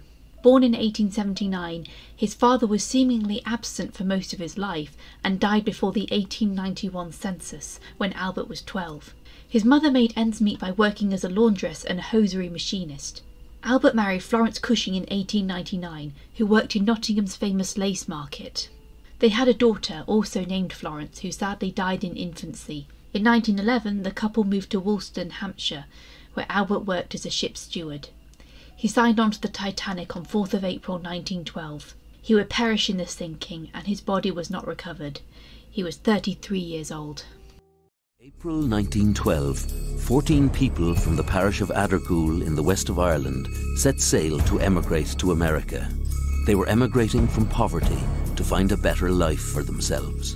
Unfortunately for them, they had the bad luck to step on board the ill-fated steamliner, the Ship of Dreams, the RMS Titanic. The Co-Mayo Group, or Addergool 14, were a group of Irish immigrants that were either neighbours or loosely related to each other, all of whom were born in County Mayo and boarded the Titanic at Queenstown together. Of their group, only 3 would survive the sinking. I will run through their names in alphabetical order. John Burke, aged 42, a farmer, married to Catherine McHugh in 1911. Catherine Burke, aged 32, orphaned at 16 and had previously lived in Chicago, Illinois, before returning to Ireland in 1910 and marrying John Burke. She may have been pregnant when they sailed. Mary Burke, aged 40, sister of John Burke, and worked as a farmer's servant. Mary Canavan, aged 22. On the same day she boarded the Titanic, her elder brother Patrick was disembarking the Olympic in New York. She intended to meet with him once she reached America. Patrick Canavan, aged 21, cousin to Mary Canavan, he worked as a general labourer, and 2 of his siblings had already emigrated. Bridget Donahue, aged 21. She came from a large family where she had 4 siblings and 4 half-siblings. Honor Fleming, aged 22. She intended to join her sister Catherine in New York. Her birthday was 2 days before they sailed. James Flynn, aged 28. He intended to join his younger brother Anthony in New York. Anna Catherine Kelly, aged 20. She planned on joining her cousins in Chicago. Bridget Delia Mann, aged 20. She worked as a servant for a physician in Ballyrock. Mary Mangan, aged 32. She worked on a farm before travelling to the United States sometime in 1906. She returned to visit her mother in 1911, having recently become engaged. Her sister Ellen decided to stay in Ireland with their mother. Bridget Delia McDermott, aged 31. She was planning to go to Missouri where her cousin lived. She bought new clothes to start a new life, including a hat. The night before the group left, she was confronted by a man who told her she would survive a great tragedy. Anna Louise McGowan, aged 17, the youngest in the group and niece to Catherine McGowan. She and her family had briefly emigrated to the United States before deciding to return to Ireland. Anna wanted to return to the United States with her aunt. Catherine McGowan, aged 42, the leader of the group and aunt to Anna McGowan. She had emigrated to the United States in 1888 and opened a boarding house in Chicago, Illinois. She came to Ireland in 1911 to take her niece overseas, the rest of the County Mayo group following them. None of the 3 survivors would claim that they felt the collision with the iceberg on 14th of April. Anna Catherine Kelly recalled that they were not warned in time by the stewards, and any steerage passenger who did go on deck to investigate was sent back down, being told there was no danger. The group managed to get to the boat deck by climbing up a ladder. Catherine and Mary Burke refused to leave John behind and remained with him, allowing Anna Catherine Kelly to take their place in Lifeboat 16. Anna Louise is believed to have been rescued in Lifeboat 13, though she was only wearing her dress and shoes. Meanwhile, Bridget McDermott was about to board a lifeboat when she realised that she'd left her new hat in her cabin. When she came back to the boat deck, she had to climb down a rope ladder into what is believed was Lifeboat 13. The rest of the group perished in the sinking. Of the dozen casualties, only Mary Mangan's body was recovered by the Mackay Bennett crew. She was identified by an engraved gold watch and her locket. Her brother Edward attempted to sue the White Star Line. Anna Louise recalled that the ship busted in half as she went down. As the Carpathia arrived in New York, a sailor pointed out to the Statue of Liberty and told her to look back to the sea if she would never return. She swore she would never board another ship for the rest of her life. She was treated in hospital before she went to Chicago, where she met another aunt of hers. After attending business school, she married Albert Straub in 1920 and had 3 daughters. Though she kept a collection of articles about the Titanic disaster, she rarely talked about her experience, saving it for her grandchildren doing school projects. She was interviewed for a Daily Herald article in 1984. When the wreck was discovered, she criticised the idea of retrieving artefacts from it, wanting the victims to rest in peace. Anna Louise died on 30th of January 1990, aged 95 in Chicago. She was the penultimate Titanic survivor of Irish descent. Anna Catherine Kelly became a nun, Sister Patrick Joseph Kelly, and taught in schools around the Midwest, including Illinois, Iowa and Michigan. She passed away on the 28th of December 1969, aged 77. Finally, Bridget McDermott married John Joseph Lynch and had 3 children. They lived in New Jersey for the rest of their lives, where Bridget ran a boarding house. She passed away on the 3rd of November 1959, aged 78, and was buried with 3 other Titanic survivors in Holy Name Cemetery.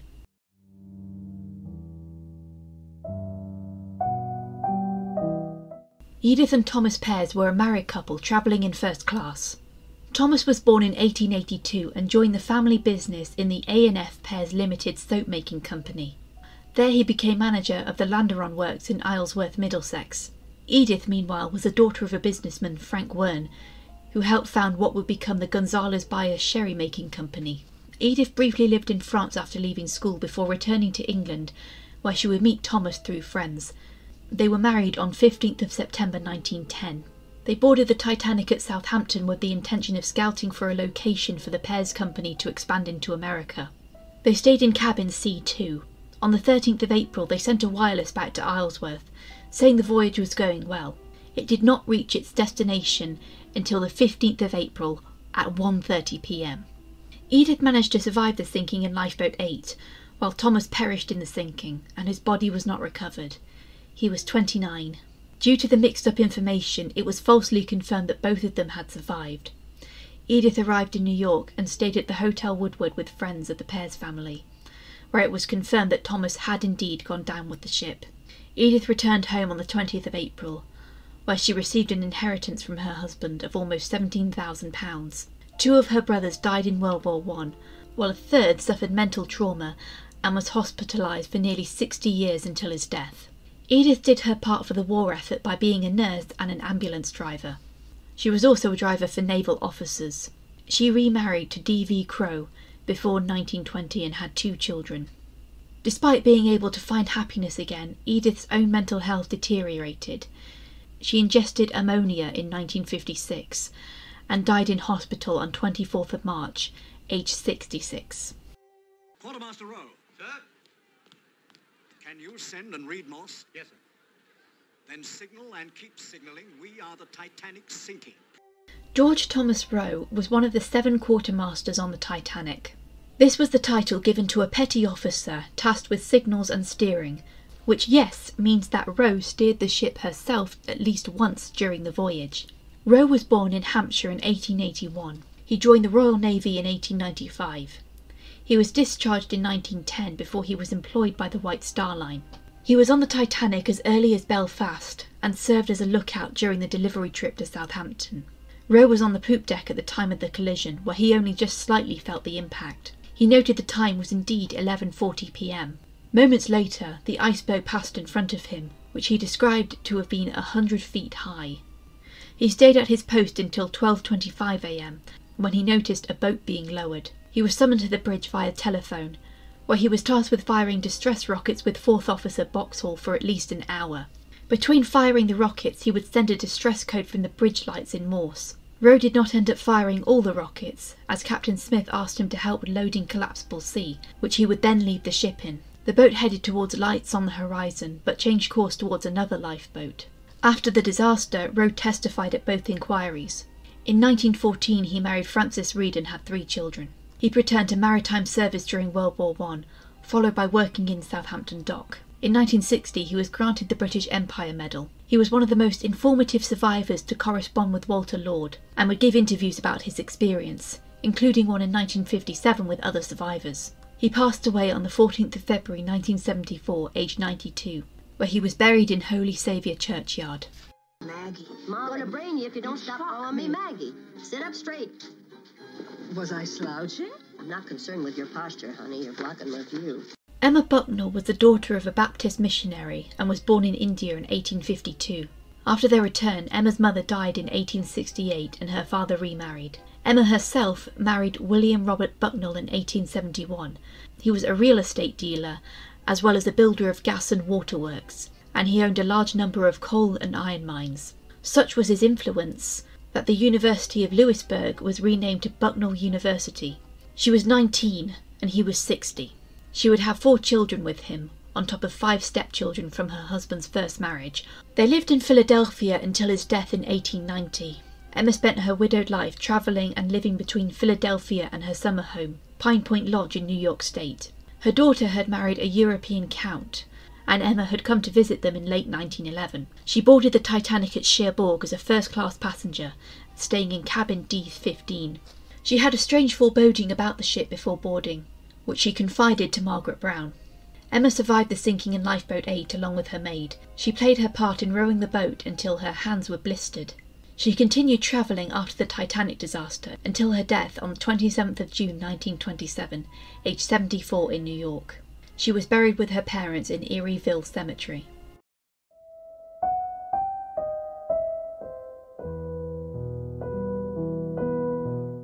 The Yusuf family were Syrian Lebanese. 2 survivors in this family would have been included in the shortest living survivors list, but seeing as they were from the same family and died close together, I decided to include all 3 family members here. The family consisted of Katrine, Nabia and Shafiq. Katrine, mother to Nabia and Shafiq, emigrated to the United States in the early 1900s. She married Bertrus Yusuf in 1904, where Shafiq was born in 1907, and Nabia was born in 1909. Katrine took her children to visit family in Lebanon in 1910 and was returning home to Detroit, Michigan when they embarked upon the Titanic at Cherbourg as steerage passengers. Katrine was asleep at the time of the collision, but felt the impact and got the children up and dressed. She carried Nabia while instructing Shafiq to hold on tight to her skirts. Shafiq was separated from his mother in the crowd, but thankfully all 3 managed to survive the sinking and reunited on the Carpathia. They were hospitalised in New York before they returned home to Detroit. On the 22nd of March 1914, Nabia, who was 4 years old, was left home alone in her crib, while the rest of her family went to church. The family lived above a grocer who heard screaming coming from the apartment. When he went to investigate, the apartment was on fire. He rescued Nabia from the flames, though her clothes were already on fire. She would die of her injuries in hospital, and she was buried in a pauper's grave in Mount Olivet Cemetery. Katrine and Bertrus had another daughter, Sadie, in 1915. However, just months later, Katrine would pass away from tuberculosis on 19th of June 1915, aged 26. She was also buried in Mount Olivet Cemetery. Sadie would follow her mother in November. As for Shafiq, he attended the St. Peter and Paul School and was nicknamed Ty because of his survival of the Titanic. His father died in 1926 when he was 19, where he moved in with his aunt and uncle and became a driver for the Ginger Ale Company. He married Catherine and Roanna in 1937 and had 4 children, the youngest of whom passed away in 2013. Shafiq was described as a quiet individual and never spoke publicly about his experience on the Titanic, though he shared some stories with his family. He retired from trucking in 1967 and passed away on the 18th of May 1991, aged 84. He was buried in Resurrection Cemetery. His headstone marks him as a miracle child who survived the Titanic.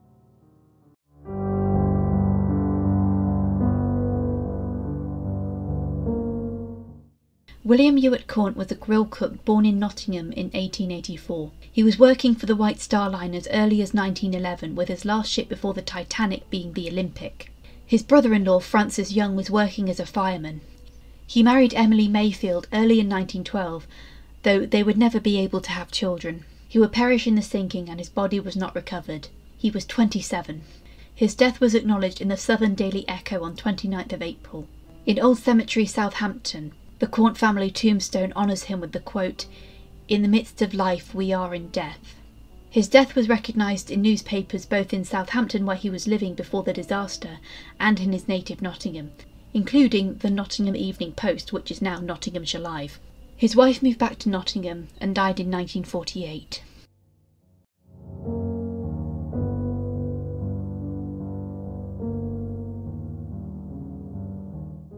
William Henry Allen was a steerage passenger from Nottingham. By 1901 he was working as an engine fitter's apprentice and married his landlord's daughter, Florence Ann Rigby, in 1906, though she remained in Nottingham with her parents while Allen was working as a toolmaker in Coventry. However, by 1912 they were both living in Birmingham together. Allen intended to emigrate to the United States, where his uncle lived in New York City, and would likely send for Florence once he was established there. A steward, George Hinckley, was a good friend of his whom he had previously worked with in Birmingham. Allen, however, would never reach New York, as he perished in the sinking and his body was not recovered. He was 39 years old. In 2000 his suitcase was recovered from the wreck site. His clothes still had his name stamped on them. Miss Dean! Sir! There's a distress call call just come through. Who from? The Titanic. They've struck a berg. Yes, the leg postmaster. No, they've struck a berg. They want us to come at once. They're sinking. The Titanic? Don't be a fool. It's true. I'm going to the captain. This is dedicated to someone who was never on the Titanic but was a key part in rescuing the survivors. Harold Thomas Cotton was born in Southall, Nottinghamshire in 1891 and was the oldest of 5 sons. After leaving grammar school he trained with the Marconi wireless system and graduated from the Great British School of Telegraphy aged 17, the youngest student to do so. As he worked primarily for the Marconi Company, he would serve on both Cunard and White Star Line ships during his career. By April 1912 he had completed 2 voyages on the RMS Carpathia. On the night of 14th of April he was preparing to turn in for the night, waiting for a message from the Parisian. To his surprise he heard the Titanic's distress call and recognised the signature of Jack Phillips, who was friends with Cotton. Cotton defied the officers when they dismissed his claim that the Titanic was sinking and ran to the captain's cabin. Captain Rostron thankfully took him seriously and had the ship turn around towards the Titanic's location. Cotton continued to communicate with Phillips until the signal died. When the Carpathia reached the survivors, Cotton worked with the surviving operator Harold Bride to deliver messages from the survivors to their families. When the Carpathia arrived in New York, Cotton was visited by Guglielmo Marconi himself in his hotel. He continued working for the Marconi Company throughout World War I and afterwards. He married Elsie Jean Shepperson in 1924 and had 4 children. His son Angus predeceased him in the 1960s. He retired to the Nottinghamshire village of Loudon, which is not far from Southall. Harold Cotton would pass away on the 30th of May 1984, aged 93, and he was cremated at Wilford Hill in Nottingham. The reason this piqued my interest is because Wilford Hill is also a cemetery as well as a crematorium, and both my maternal grandparents were buried there. My grandfather died in 1979, so he was already interred there before Harold Cotton died and had his ashes scattered in the Garden of Rest. Cotton received an obituary in the Times newspaper acknowledging his brave, if disobedient, actions in making sure that the Titanic received the aid she needed. Otherwise, the Titanic survivors would have been waiting much longer for rescue. The survivors of the Titanic owed their lives to Cotton, and he was fondly remembered as a friendly and lively person throughout his life.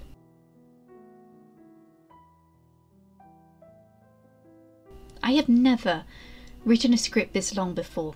But my interest in making another one of these videos came when I wondered how many people survived the Titanic, only to perish during World War I. How horrible must it be to survive one world-changing event, just to die in another? Plus, my mother's own research into the Spanish flu pandemic also made me wonder if any survivors died of the flu. In both cases, I was very surprised to find out that the number was so low, and it led me to have a lot of shower thoughts. And I realised it was because a lot of the casualties of Titanic were men aged between 18 to 40, which was the prime ages of recruitment for both sides of the war. Had there been more lifeboats, or if Lightoller had actually let more men on the boats, as Murdoch did, then these potential survivors may well have gone on to die in the trenches. Even more surprisingly, only 1 Titanic survivor actually died serving in World War II, and only 1 died in the Blitz. Once again I theorised it was because a lot of men who would have signed up went down with the ship. Plus 30 years or so after the sinking would mean that a lot of those who did survive may have been too old to enlist. What's more, had America joined both world wars sooner than they did, more male survivors would likely have been killed in action. But to those who did die serving in both world wars, we will remember them. This video and the previous one have helped me understand how history never happens in singular events. History is a massive web that we can't see the full picture of. Each significant moment is connected to an infinite number of other moments, and there are people out there whom you didn't even realise were connected to the Titanic in one way or another. You yourself may have some tiny thread of connection to the Titanic. Anyway, this video is at last finished. I don't know if I'll do another one of these. They do take a lot out of me. It is nearly 6 PM on the 10th of April 2024. It has been 112 years since the Titanic has left port. And oh my god, I am so damn tired. Sometimes I really underestimate how big a video project's going to be. Now, in the interests of research for this video. Most of my sources comes from the website Encyclopedia Titanica, which carries a huge database of the people who are on the Titanic, as well as people related to the Titanic, people who have researched the Titanic, and there's a lot of discussion rooms, and it pretty much has everything you needed to know about the Titanic. But also I have to do a few shout outs to another website and a few YouTube channels who have been very influential in my Titanic journey. Because on top of Encyclopedia Titanica, there has also been the Titanic Wiki, which also has a lot of information on pretty much everything you want to know about the Titanic. So there's Titanic Honour and Glory, which is probably the best known Titanic channel on YouTube, because they're working towards creating an entire recreation of the ship as a video game, and it's amazing. And they also do real-time sinking live streams pretty much every year. And then there is Ocean Liner Designs, who analyses components of all types of ocean liners, but there are quite a lot of Titanic videos as well. And there's also Titanic Animations, who, like Titanic Honour and Glory, has real-time sinking videos of not only the Titanic but also the Lusitania and other vessels. And also Historic Travels, who, like Encyclopedia Titanica, answer every question you may have had about the Titanic, but in a fun way that gives practical demonstrations of how things might have played out.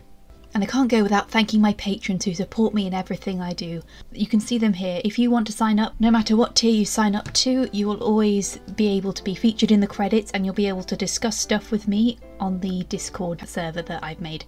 And also higher level contributors, the Duke and Duchess and King and Queen patrons. They've been able to access this video earlier than everyone else. And highest contributors, they get a shout out in the credits. Thank you Alison Cuff, Anna from Gustine, Annalise Barnett, Jill Mynero, Larissa and Leslie Williams.